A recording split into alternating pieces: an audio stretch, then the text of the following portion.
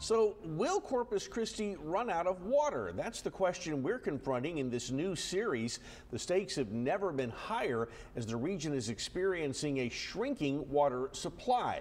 Combined lake levels at Choke Canyon and Lake Corpus Christi have plunged to a historic low at 15.8%.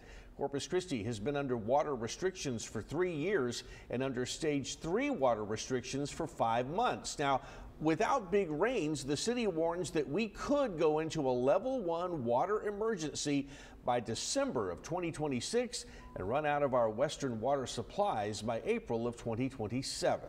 Now, over the next few days, we will look at where our water really goes, who uses it, and whether solutions like desalination can come in time. Our Bill Churchwell begins tonight with a look at one of the quietest threats to our region's future, evaporation. Bill? Data our team has collected is helping paint a picture of evaporation.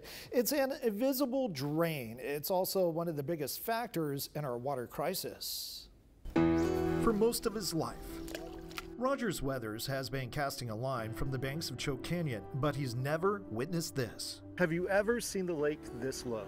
This is my first time in almost 30 years. This is my first time. I've never seen it this low in my life. Choke Canyon Reservoir is critically low. We used to have to fish up there on top of the rock. Entire islands and trees that were once underwater now exposed. When the lake level is up, we would actually be in water right now. Correct, yeah.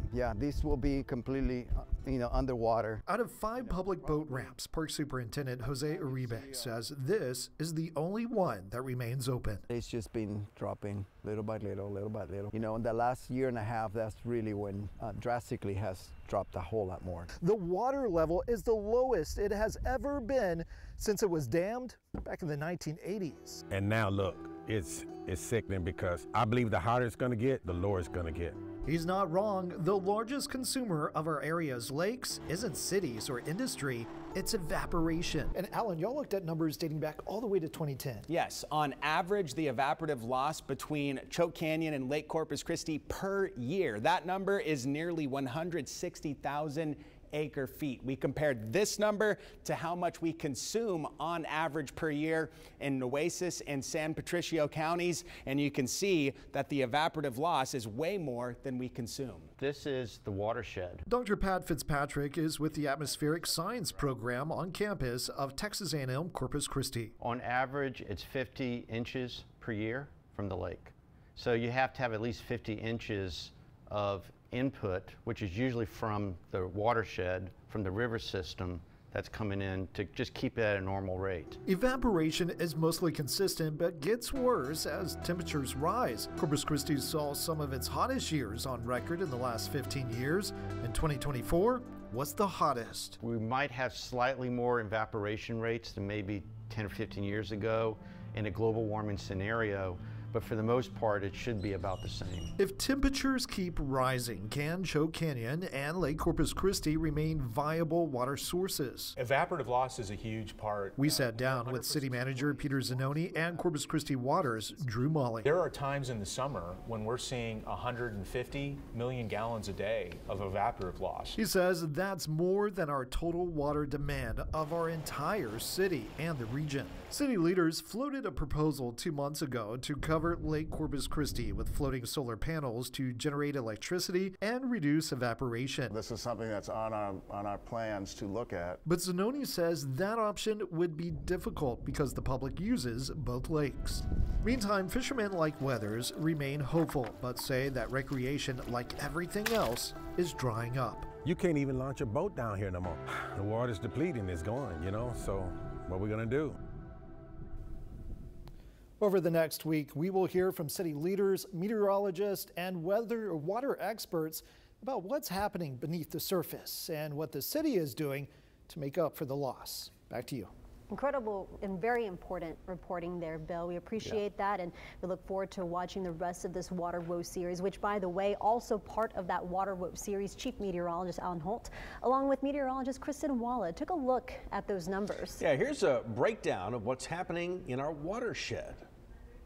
We poured over the watershed data. We wanted to see exactly where our water is going, what it's doing. We started with percent of average rainfall, and through all of this, we looked at between 2010 and 2024. So in that time frame, watershed, Choke Canyon, Lake Corpus Christi got 91% of average rainfall. Yeah, so what that translates to for the western watershed is an average inflow of over 230,000 acre feet per year.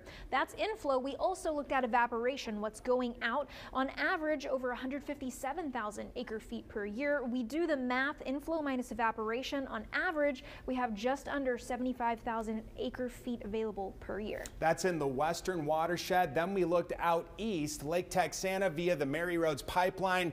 That number up to 43,000 acre feet per year between 2010 and 2024, leaving us with an average available amount of water in that time of just over 117,000 acre feet. Yeah, so that's what we have available to use on average. Here's our consumption numbers for San Patricio and Nueces counties alone in 2022, around 130,000 acre feet per year. Comparing that to our average available, that means on average we're in a deficit by over 10,000 acre feet per year. Thank you, Alan and Kristen, for that very helpful and robust breakdown. Now, today's announcement could potentially change some of those numbers. It is something that our weather team is closely monitoring. We'll keep you updated on air and online.